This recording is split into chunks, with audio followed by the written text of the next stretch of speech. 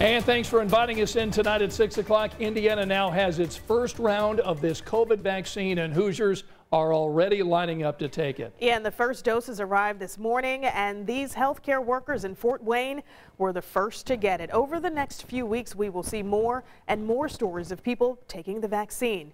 But not everyone is sold. That's right. The state of Indiana is seeing a lot of uncertainty among minority Hoosiers who aren't yet sure about the safety of this vaccine, but now there's a plan to bring people peace of mind. And Sandra Chapman shares the new outreach effort to spread facts to some of our most vulnerable communities.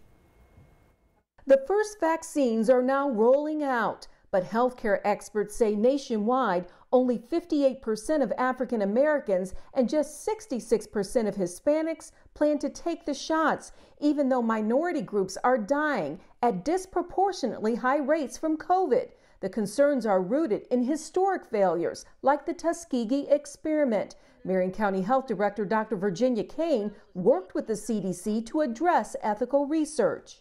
We've built in a lot of safeguards now for research that's been done as a result of the Tuskegee experiment. Still, there's mistrust. It's why the Indiana Minority Health Coalition is teaming up with the Indiana Black Expo and sending out this survey statewide to ask racial and ethnic minority communities about their willingness to take a COVID vaccine. The survey wants to know what they're most concerned about: safety, effectiveness, cost, or the number and types of shots recommended. And just as important, who do they trust to provide critical information?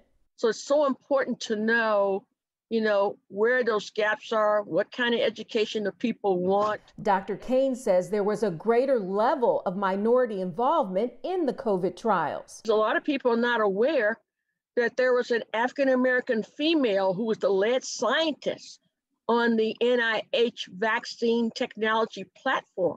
She also says a number of minority health professionals and researchers participated, like Dr. Valerie Fitzhugh of Rutgers University. In a tweet, Dr. Fitzhugh, the interim chair of pathology, immunology, and laboratory medicine, writes, "For me, this was the most profound reason to join a trial. I wanted to be able to show my community that the vaccine is safe and that this is a step we can all take to help curb the spread of COVID-19. For us to endorse these vaccines, that we have to make sure there's a significant number of people of color involved in the trials. Now the work shifts to surveys, town halls, and radio call-in shows to ensure those who need the vaccine can make informed decisions on whether to take it.